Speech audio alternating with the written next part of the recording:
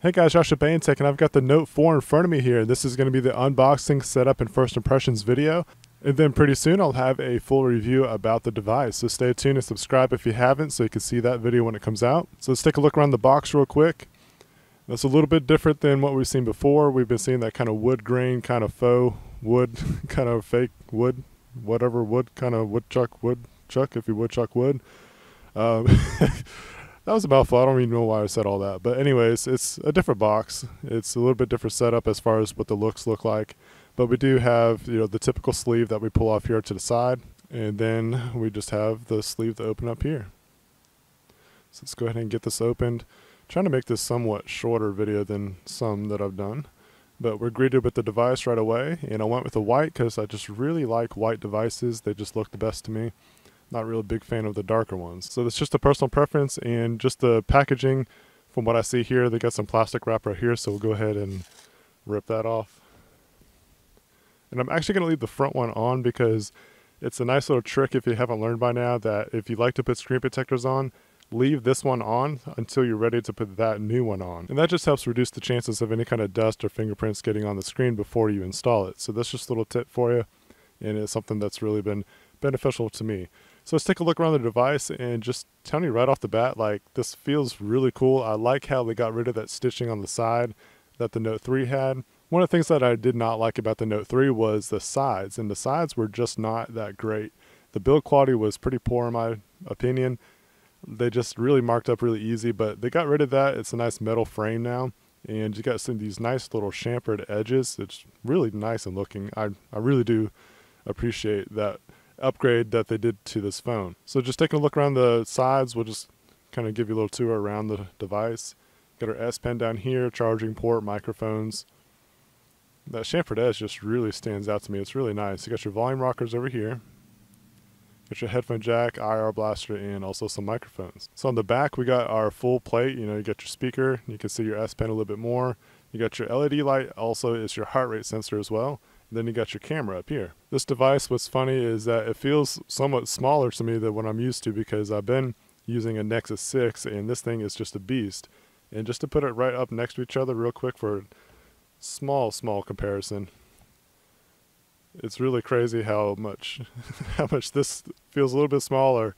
Or like, this is a really big device, but now it feels a little bit small or a smaller device because it's a 5.7 inch screen versus a 5.9 inch screen. So that's just a little comparison for you. The Nexus 6 is definitely taller, but you got a lot more screen real estate. So on the right hand side is where you're going to place your fingernail to open up the back.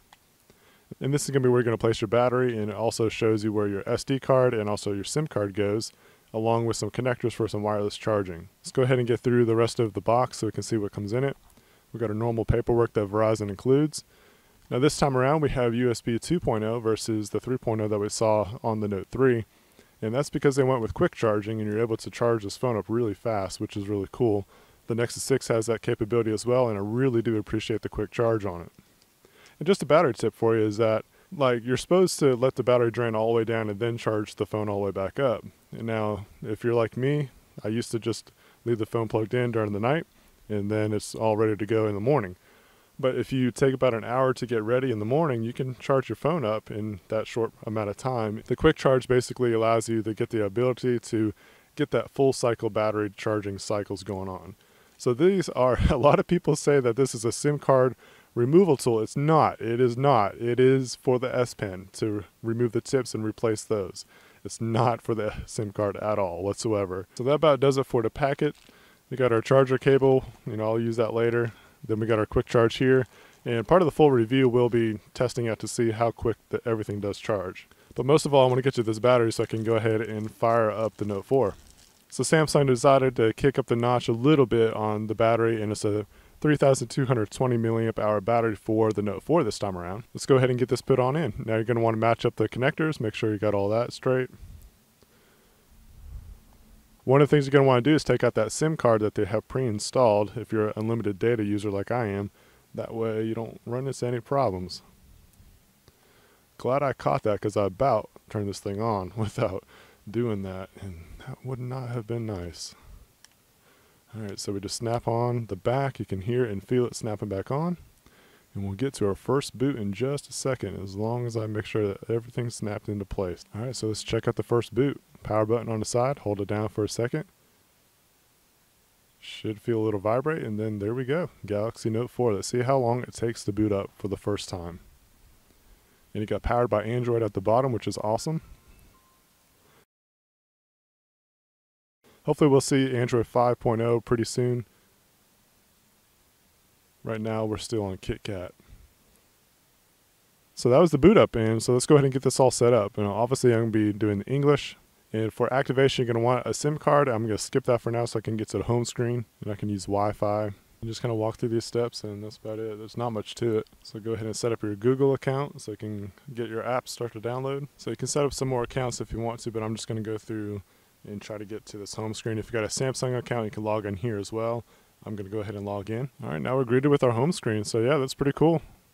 That's about how you get it set up. It's pretty simple, easy to get to. If you ever need to go back into it, you'd have the option to go through the setup again through the setup wizard. So my first impressions of this is that it feels like an upgraded Note 3 for sure.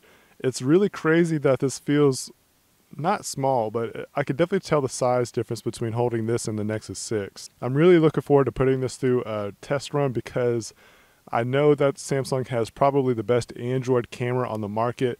The only other camera that really comes close to it, I would say, in my opinion, would be in an iPhone. Between the iPhone and Note devices, I think that they have the best comparison between each other. That's pretty cool. I'm real excited to get this all going, and just, again, first impressions is it feels a lot more premium than the Note 3. The Note 3 just really has some really cheap aspects about it, and I'm really excited to get this going because I don't know, I'm just a Note user. I really like Note devices. I like having the ability to have expandable memory, expandable batteries if you want. You can swap out batteries so you can get some bigger ones like a Zero Lemon. Just a lot of different stuff you can do with this. I think I'm going to have a better time with this guy than I am actually with the Nexus 6. So stay tuned for the Nexus 6 review coming out really shortly. Hopefully to get that done in the next few days. Thanks guys for watching. Hope you enjoyed it. If you did, please give it a thumbs up. If you have not subscribed yet, please do so you can see more videos like this.